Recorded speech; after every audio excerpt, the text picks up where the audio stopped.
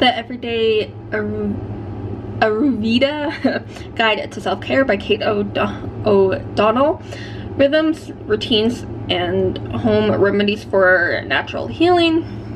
So if you're into any of those things, stick around.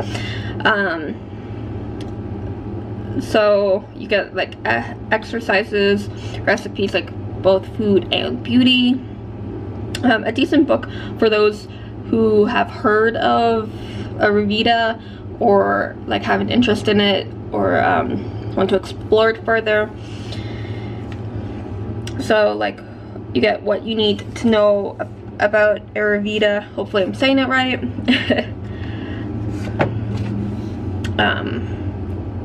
Doshas, the 7 constitutional types, going through the seasons, foods, other stuff as well.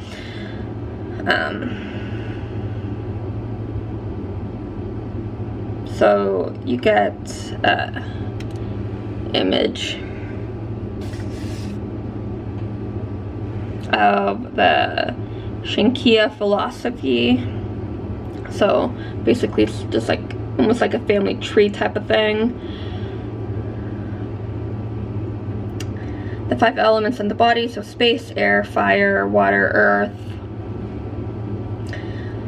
Little intro to those. The qualities of Pitta, P-I-T-T-A, not PETA, the animal rights organization. The qualities of Kapha.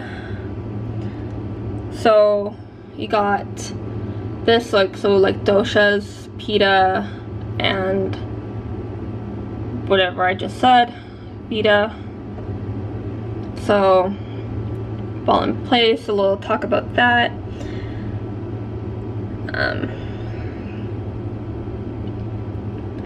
So like first part is like about like the physical body, and got a chapter on the mind. So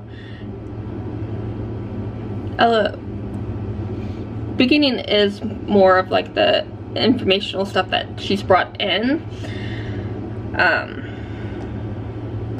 and then you got the second part, which is the lifestyle of like Ayurveda, and like the times you should be focusing on the certain, like the 3 parts of the body.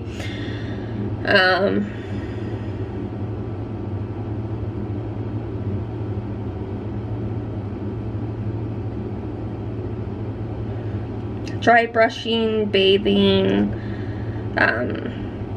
sleep and nighttime routines, too little sleep, seasonal cleanses,